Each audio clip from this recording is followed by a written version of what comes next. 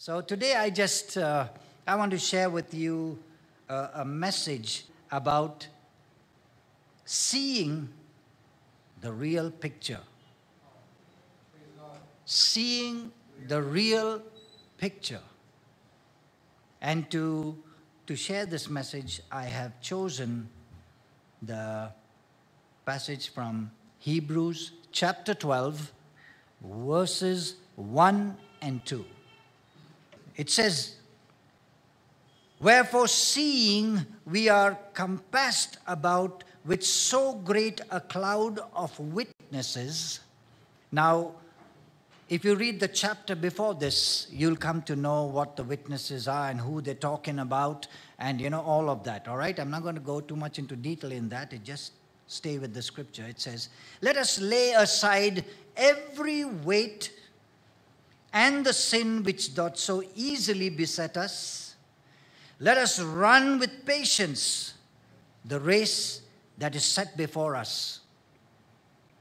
And verse 2 says, "Looking unto Jesus, the author and finisher of our faith, who for the joy that was set before him endured the cross, despising the shame, and is set down at the right hand of the throne of God." Hallelujah. Wonderful, wonderful, wonderful scripture. I tell you. Every time I read this, something happens. And, I'm so excited. And God always says something else. Doesn't he do that often? You read the same verse and he'll tell you something. And then after 2-3 weeks, you read the same verse and he tells you something else. But that's how deep and powerful God's word is. It is spirit and life. To even comprehend that is difficult for our human minds. That the word spoken is spirit and life.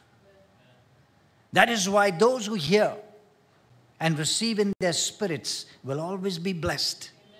That is why Jesus said, and I love saying this always, when he was preaching and when he walked on, he said, "Let he who has ears to hear, hear." But something wonderful? After Jesus rose again, the Bible says, "Let he who has ears to hear, hear what the Spirit says." Jesus said, "If I don't go, the Holy Spirit can't come to you." Actually, what he was saying to them in simple words, which they could not understand, was, "I go in this body that you're looking at, I come back in the Spirit to be with you." He's with us always, those who have received Christ.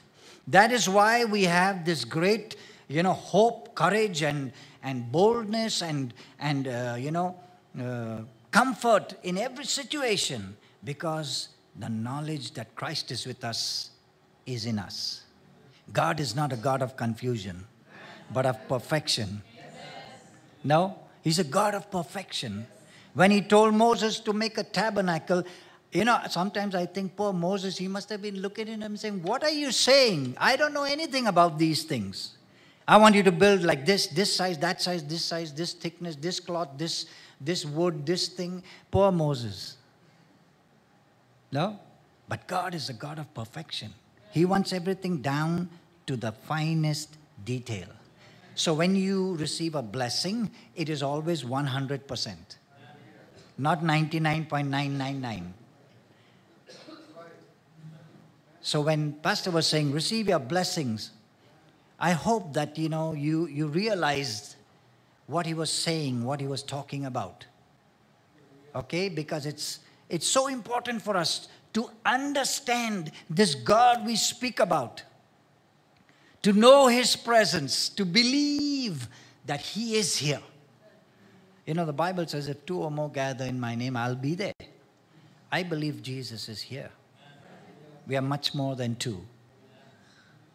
And if your spiritual eyes and my spiritual eyes were open, I doubt any of us would be sitting and standing the way we are. So God in his mercy, he's here, but he doesn't want us to, be overwhelmed by his presence. So he says, "I'm there, and I want you to believe it and know it so that if anything is transpiring in your life that is a problem, he says, just speak to me. I'm there right beside you. I will answer you, heal you, touch you, as they were saying from the very beginning. Praise God. So it is of utmost importance that we, have a revelation and an understanding of God, His presence, His word. Now, I'm going to speak about this because, most of us know God's word. We read, we study, we know God's word. But that's not sufficient for us. It's not sufficient that we know God's word. What is important is that we put it to practice. And putting to practice requires faith, believing that it is true, without which we can receive nothing. We receive nothing, believe me. We can know the Bible from Genesis to Revelation, but if we can't put it to practice, we receive nothing. So, many people say, you need to practice what you preach. I said, no, I preach what I practice. Then only can I be confident of what I say. If I'm going to just speak because I learned something, it's never going to have a revelation or an understanding deep enough for me to be able to move with that scripture or that verse or that word. But if I have experienced it, nobody can deny me. Now, when I talk about testimonies and things, when you speak about a testimony, how boldly we speak, because it's happened, and I don't care who's seated in the crowd, you can't deny what I have experienced by God's word. So, it says there, we have this cloud of witnesses, all right? Those are the men of faith and people of faith gone before us. The line I'm going to stress on first is, let us lay aside every weight. See, talking about a race, we are running a race. And if you look at today's modern athletes who are running 100 meters, 200, some of them literally are wearing nothing today. Why? Why do they dress like that? Because they don't want even the littlest, tiniest bit of wind or any weight to hinder their speed in the race. They don't want to, have anything that obstructs. So they have even motorbike riders, and you see them Formula One, all are made sleek. They have that wind-cutting thing. They have, helmets that cut the breeze and all kinds of stuff just so that they get that pace and speed. For us, we are running such a race that the Bible says you got to set aside every weight. And the question is, what is this weight? What is this weight that the Bible is telling us we got to set aside? It is the weight of the world and the things that capture us and bring us down every day. The desires, wants, hungers for things of this world that are constantly a weight on our lives. Firstly, see, we live in such a materialistic world that it's very difficult for us, we've got to literally, confess, pray, tell yourself every day who you are, what you are in Christ, so that those things do not intervene. I don't know if I said it the last time I was here. I think I may have said it, but I'll say it again. One very important aspect of our Christian walk that we must be aware of every single day, every moment is this. That till the day we go to be with the Lord, or till the Lord comes to take us away, this man has a carnal side and a spiritual side. If you say, my carnal man is dead, I have nothing more now, you're fooling yourself. Every day he will trip you up. And you have to decide to let the spirit man decide and not the carnal man. It's a battle we fight every day. But we have the advantage of God's word, of God's spirit, and the knowledge of it to be able to overcome this carnal man. And he's the one that will add these weights to us. Yeah, we can't help ourselves. You know Amazon? I bet if I say, let me see your phones, everyone will have an Amazon something on it. We can't help it. Well, that's not the problem actually, because it makes it very convenient for us. Praise God for that, app or whatever it is. But I'm just saying, because things are easy, we tend to get drawn into it easier. The things that are difficult, we step aside from, right? It's a natural man's reaction. To walk in God's word is not easy. But that's where we have to put our faith, believe, trust, because that is the truth and not the rest of it. Jesus said, I am the way, the truth, and the life. Nobody comes to the Father but by me. End of story. No? So these weights that are constantly pulling us down, things of the world, cares of the world, worries of the world, we've got to train ourselves to let them just, they should not take any kind of precedence in our day. Our mind must be set on the Lord Jesus Christ and His presence and His word, knowing that whatever things we need, whatever things we are going through, health issues, needs of stuff, the word of God has the answer. It has the answer. But can we trust it and dwell by it? That is the question. Jesus said, oh, look at the lilies of the field. They don't sow, they don't reap, they don't weave. But even Solomon, the richest king known, in all his glory, is not arrayed like one of these. And the birds of the air. And he says, if I can take care of these things, would I not take care of you? Or you of little faith? See, it's so hard for us to trust those scripture verses and to dwell and live by it, because it's something that is not common to the natural world. And the natural mind says, don't be silly. How can you live like that? That's just, just something he said, you've got to take it with a pinch of salt. But that's what the devil says. The truth is, Jesus said, man shall not live by bread alone, but every word that proceedeth out of the mouth of God. Hallelujah. Without God's word, we have nothing. And with God's word, we have everything. And that is why it's important to understand and receive every promise of God, adding faith and belief to all the scriptures. Once I remember I have my Bible on my phone here, like many of you do, and I was preaching, and somebody said, Pastor, you're preaching, you should have a nice big Bible, carry the Bible. So I said, yeah.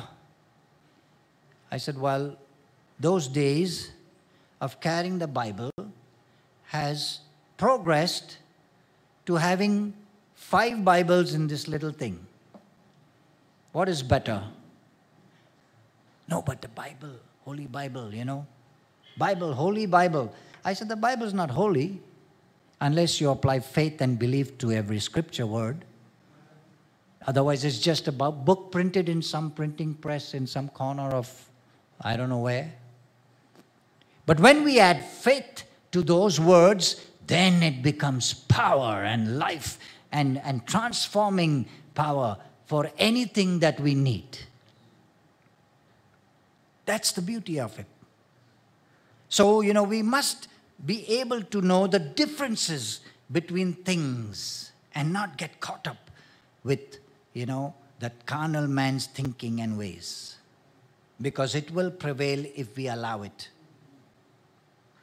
And getting rid of these weights is of utmost importance to us so that we can concentrate on God's word and seek its completion in our lives. Just confessing is of no use. Just knowing God's word and promises of no use. But confessing with faith and expectation, you receiving it is what is necessary. A farmer, like the Bible says, he does not put down seed and forget about it. He puts down seed, and then the ground, you can't see anything. But yet he's there every day watering. He's there every day then till a little bit comes up, and then he chases the birds away and things. And he's always watching with expectancy. God expects that from us too, if you want to receive from God's word. And then it goes on to say, after it says, lay aside every weight, it says, and the sin which doth so easily beset us.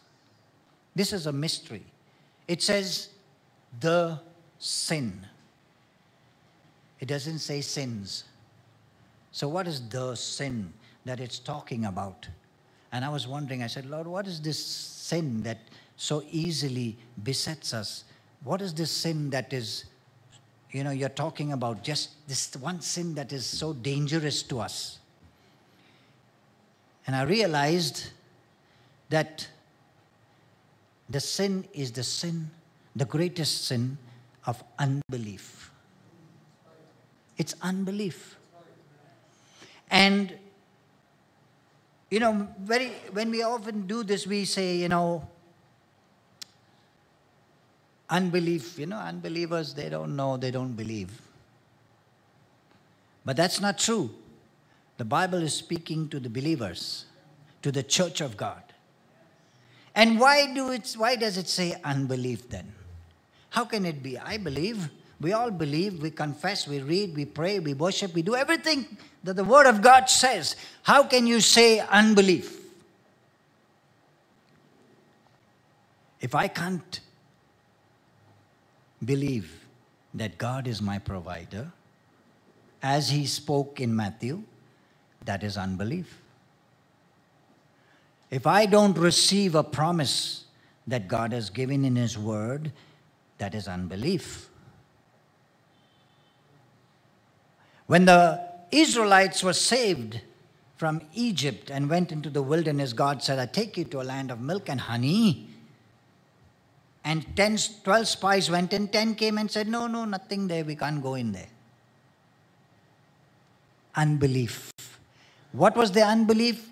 They would not believe what God said. But 2 said, no, it is exactly as you said. And the Bible says those that had unbelief perished in the wilderness. Unbelief is the thing that will draw us away from receiving from God, from walking with God, and finally even losing out on what God had given from the very beginning. We got to be careful. See, I'm sorry to say, but I find a lot universally, Christians all over the world are very careless with their walk with Christ. Careless, why? Because they sit relaxed in that place that says, I'm saved. I don't have to do anything more. Well, maybe today I'm going to tell you, you have a lot to do. You have to walk and obey God's word, without which you will lose out on everything God has promised.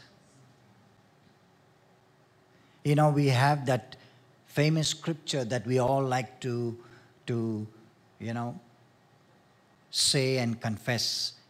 There is no condemnation for those who are in Christ Jesus. And everybody says, hallelujah! But that's not the end of the sentence. It says, who walk not after the flesh, but after the Spirit. Who walk not after the flesh. Don't let that carnal man tell you what to do, but let your spirit man, who is alive and loves the Lord and loves the Word and wants to worship, let him decide. Amen. We got to do that. We got to be aware. We have to constantly be aware of our situation and who we are and what we are, because every day, if we allow ourselves to fall into that carnal man self, we are going to wake up, worrying about our clothes, our face, our work, our business, and everything else except God's word for me today. God's way for me today. And I'm not just, saying things, out of random. I mean, you read the scriptures and you'll find all those who followed Christ, they just dropped everything and just followed him.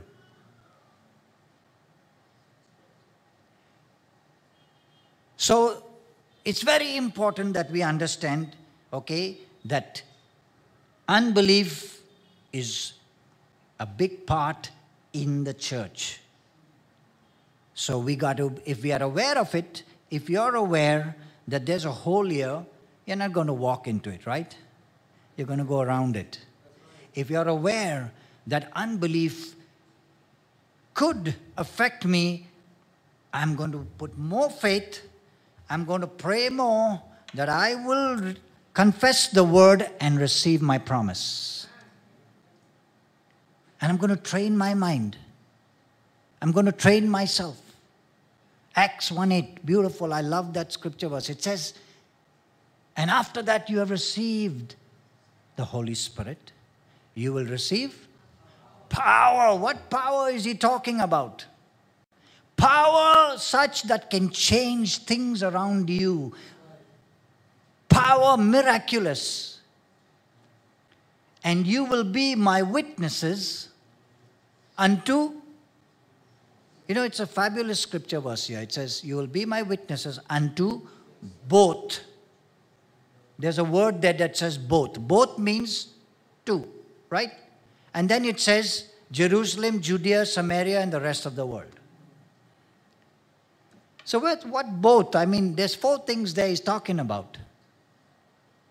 And I wondered, I said, Lord, what? You say both, and then you say 4 things. God said, yeah, read it again carefully.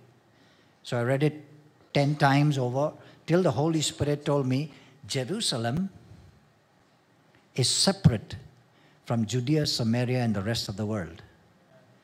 The temple of God dwells inside of us. We are the temple of God. First witnesses to Jerusalem. First witnesses to Jerusalem. And it is the overflow of the word that will go into Judea, Samaria, and the rest of the world. If I am full up, it's just going to flow over. I can't help it.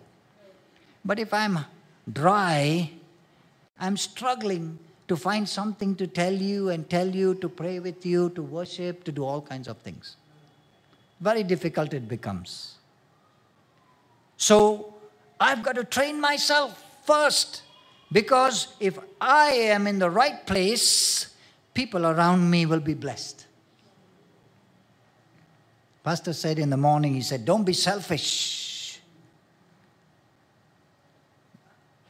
Give of yourself. Be a blessing. You wake up in the morning and say, Lord, today I want to be a blessing to others around me.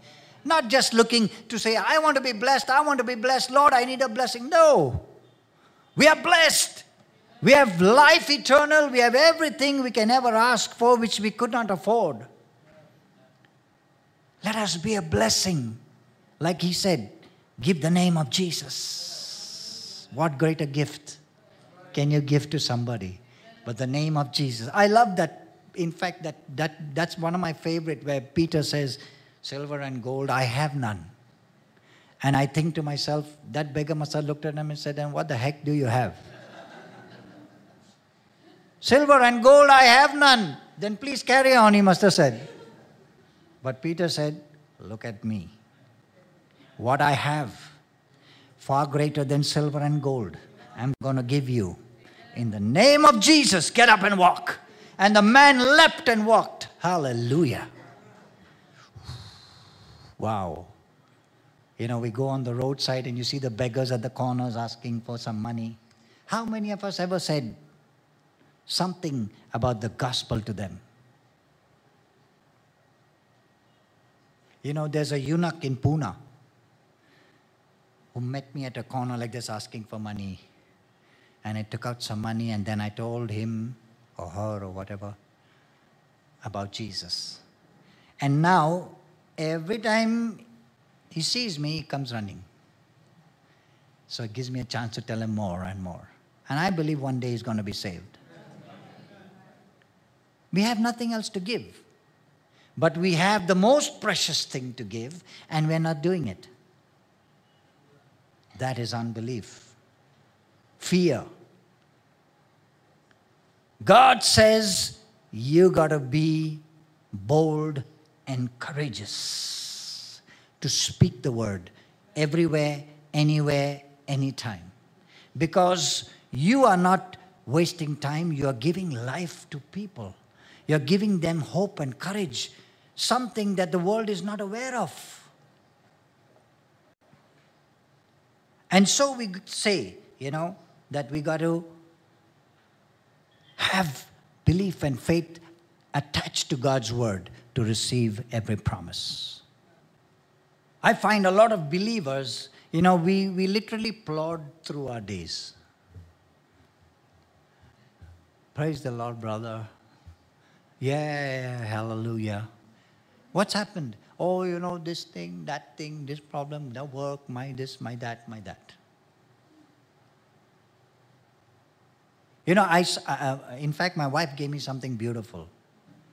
She said there was this man walking along and he saw a guy laying bricks. So he went up to him and said, "What are you doing?" He said, "I'm laying bricks." With a sarcastic look. "I'm laying bricks, man."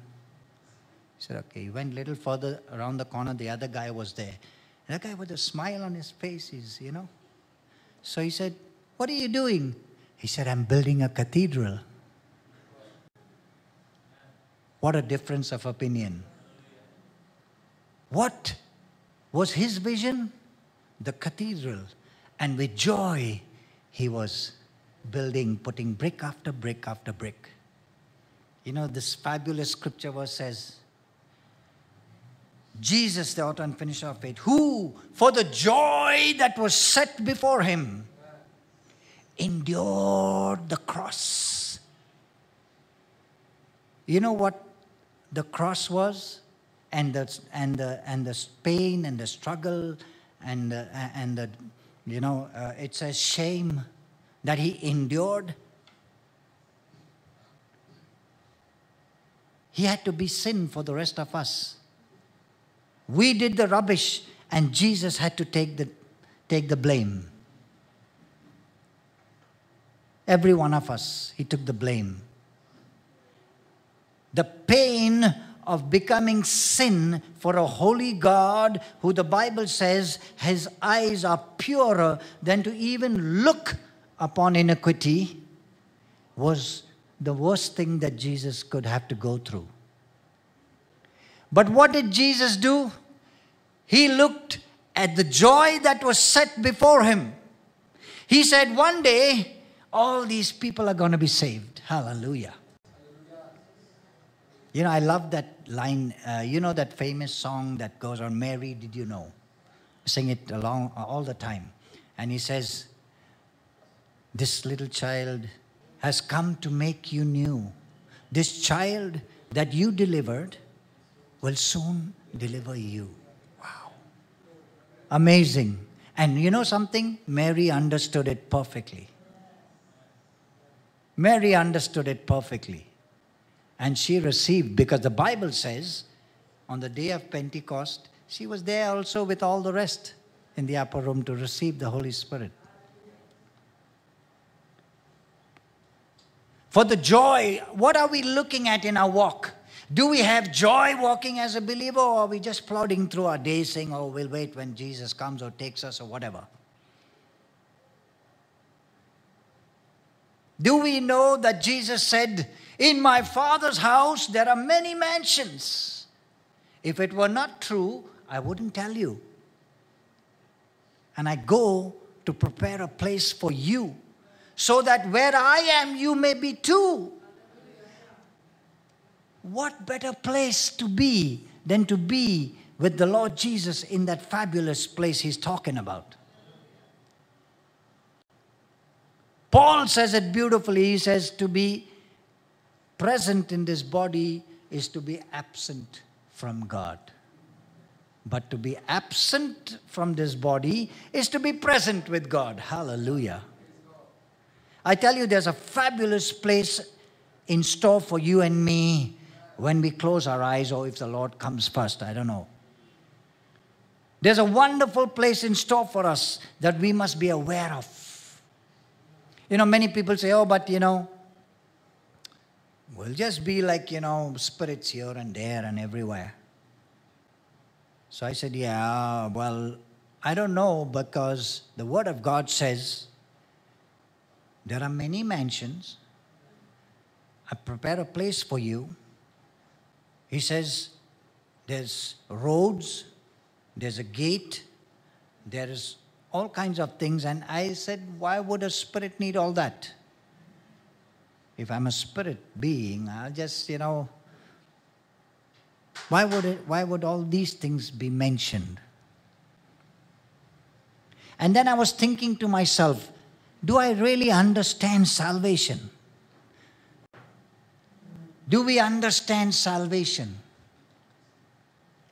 Jesus said, John 3:16, famous scripture verse says, you know, God so loved the world that whosoever shall believe in him shall not perish, but have, why everlasting life?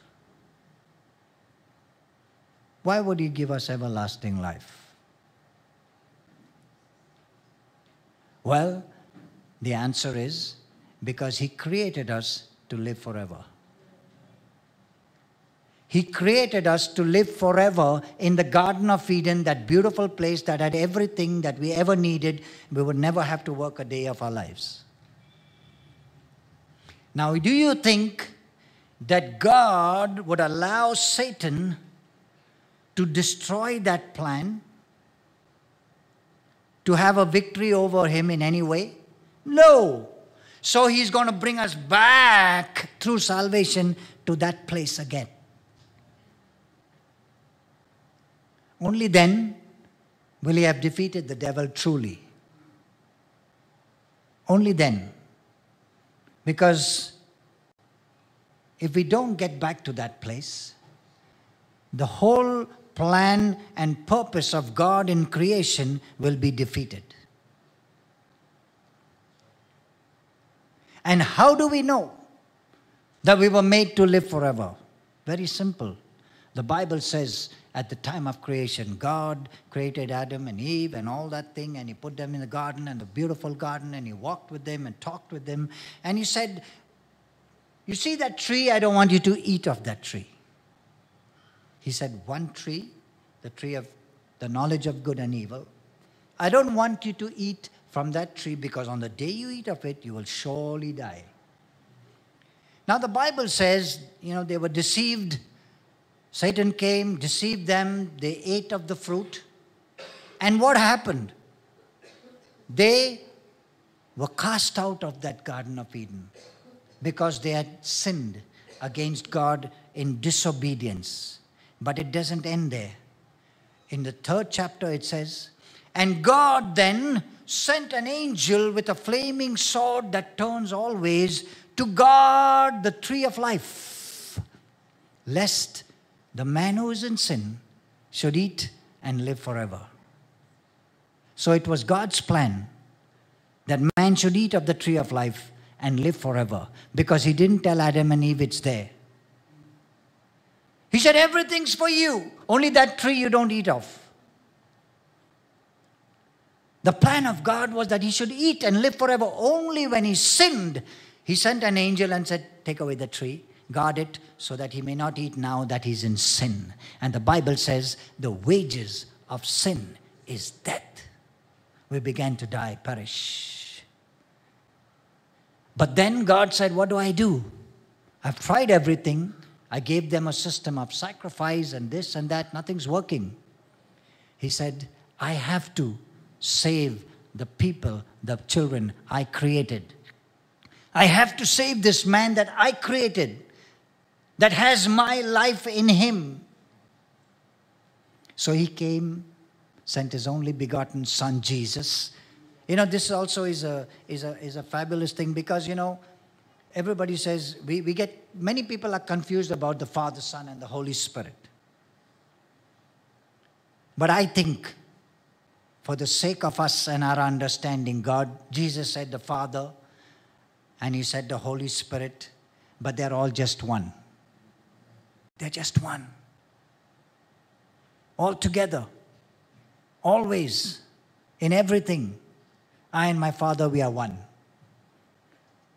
Now, the Holy Spirit was the anointing of Jesus, the Bible says. So they were always together. Never separated. And now when Jesus came, what did he do? He took away the sin that was causing us to die. Right? But there's something beautiful on that Calvary that happened. There were two thieves on either side of him. And one said to him something, okay, we won't go into that. The other said, Lord, remember me when you go into your kingdom. Jesus, the Bible says, that's the only time Jesus must have turned and looked at him and said, today you will be with me in paradise. And I said, Lord, what is this paradise? Where is this paradise? I want to know. Why are you saying paradise? Why didn't you say heaven? Why didn't you say you'll be with me in the new heaven and earth? Or in heaven, you said paradise.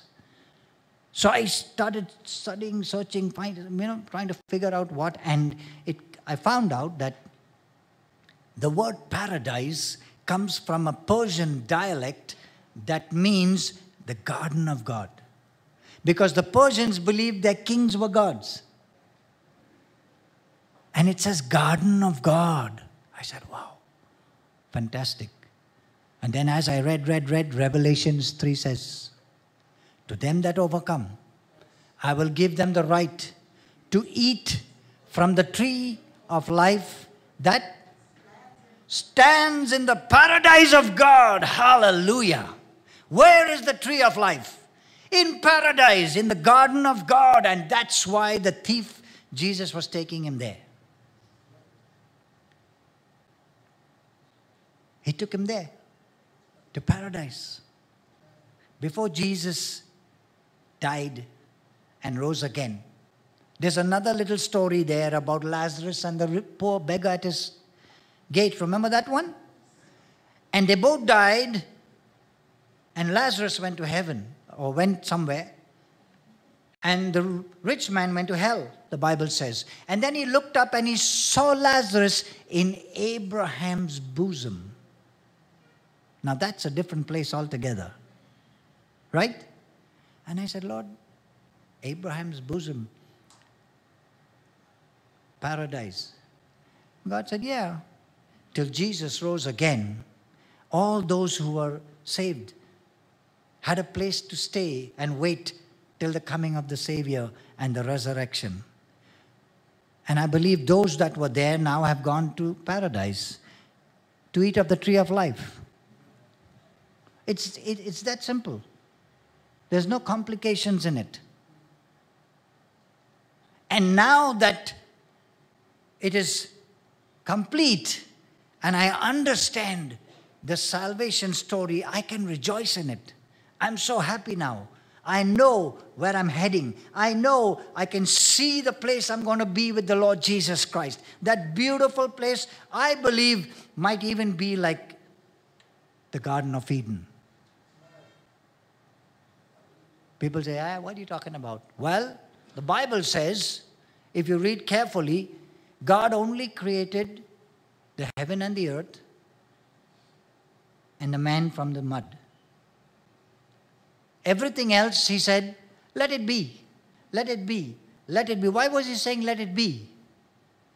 What he was saying is, let it be from the unseen seen here on earth.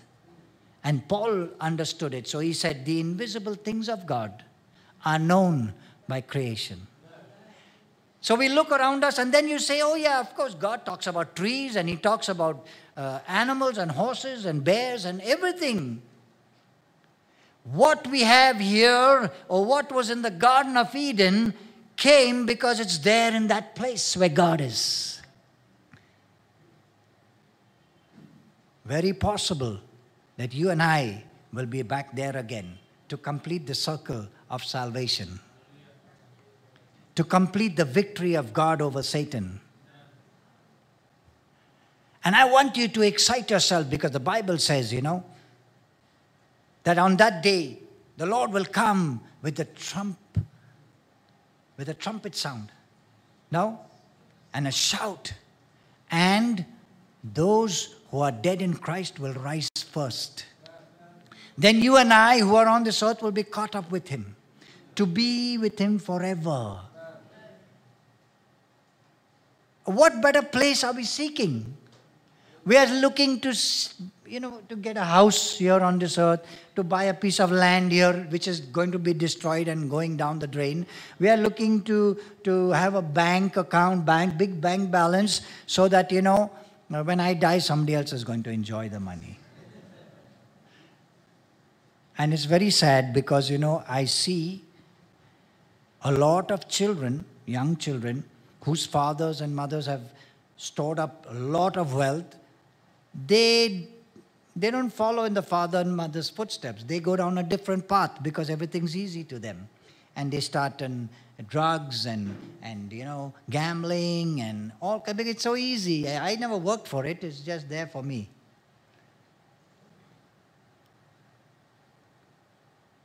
So we need to understand that if we see that perfect picture of where we're going to be, this walk on this earth will not be a troublesome one.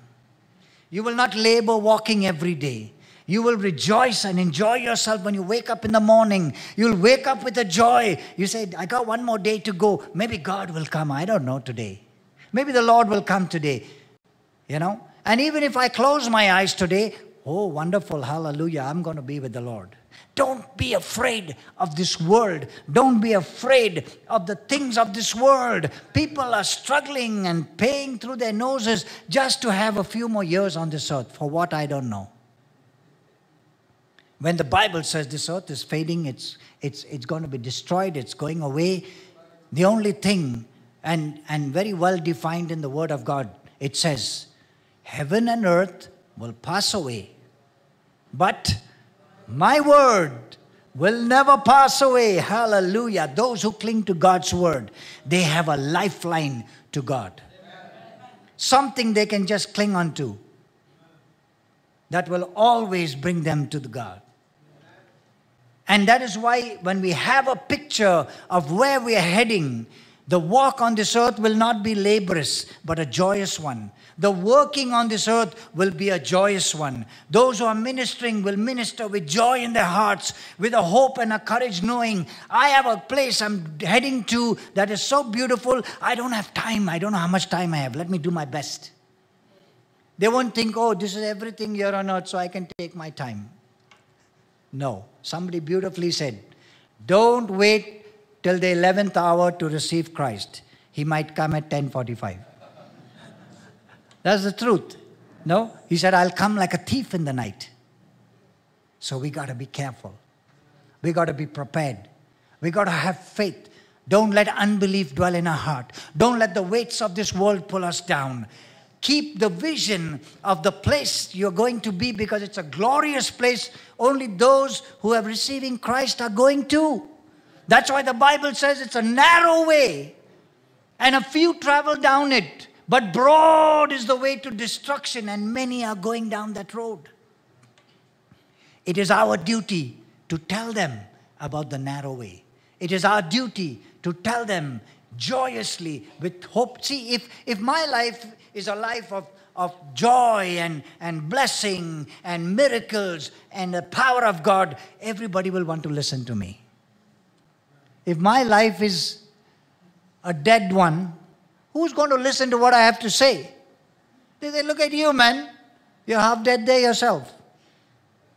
You can't do this, you can't do that, you can't go here, you can't eat this, you can't eat that.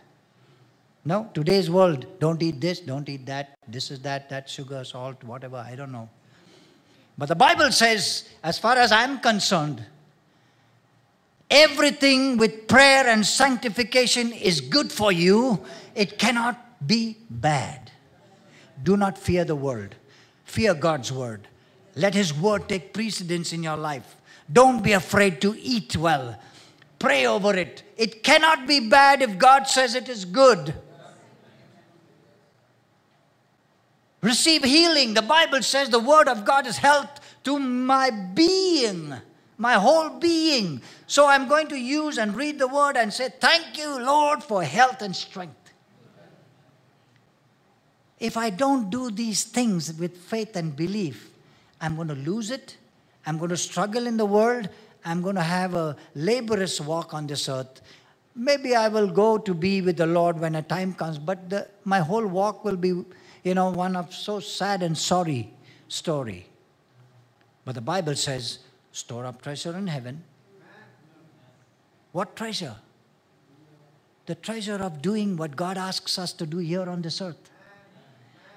Do that we may be rich in Christ, and that God may rejoice when He says, come, my good and faithful servants, come into my rest. Wow, how we long to hear that. So keep that vision before you, that it's a glorious place, so that you may endure this walk on this earth, because it's going to bring a lot of obstacles, like Jesus. But He endured. And He says He despised the shame that He bore. Wow. We are so conscious of ourselves, no? All of us. Little bit something happens, you don't say it, don't tell anybody. Quiet. Jesus never said that. He didn't care about it. He didn't care about it. He just did what He had to do to accomplish what He could accomplish, because He was looking at the joy that was set before Him. And I tell you, that joy is seated, a part of it is seated in this church today. The Lord Jesus is so excited, so happy, so joyful. He says, my sacrifice, look, He says, this is a small part of my family. Wow. Let us have that same joy, that this walk on this earth won't be a laborious one, but it'll be a one filled with joy and fruitfulness, blessedness. Be a blessing every day. Don't just look for blessing. Be a blessing. Amen? Because that's what children of God are called to be. Blessings. You are the salt of the earth. You are the light of the earth. Wow. I always say to people, take away light and salt. What do we have on this earth? Nothing. Horrible. Darkness and no taste in our food. Oh my God. You and I must know what God is saying to us. We must know who we are, what value we carry, what power and authority we carry, what blessedness we carry, and give to others. Let me end with Pastor's word. Don't be selfish. Be selfless. Amen. Praise God. All glory to Jesus. Let us pray. Father, we thank you, Lord, for this day, for this morning, for the wonderful time we've had and through worship and through the exhortation and all of those things, Lord, just to be with your children and your family, knowing you are present, Father, I pray. Let every heart that is in need, every mind that is tormented, every person that is in any way needy of anything, Lord, let them seek you now that they may receive their miracle here and now in Jesus' name. For you are the God of power and might. And we ask the God of miracles. And we ask, even as Peter, we speak and say, be healed in the name of Jesus. And we say, receive what you need. Every lack, let it be filled in Jesus' name. And let everything that is an obstruction in your life be removed in the name of Jesus. That you may walk with joy in your heart and be a blessing each day unto those around us. Bless us and be with us, Father, we pray. In Jesus' name, amen.